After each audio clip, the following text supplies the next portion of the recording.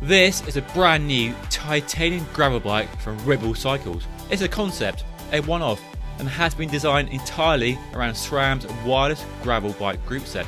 That means no unnecessary holes in the frame and a brand new oversized head tube to route the brake hoses inside for maximum clean lines, something you rarely see on a titanium bike.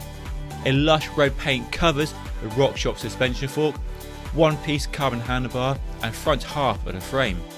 The geometry is long and low for maximum off-road capability and to make the most of that suspension fork, while there are mounts for extra bags and bottles for bike packing adventures. It certainly looks good. What do you think? Let me know down below by leaving a comment.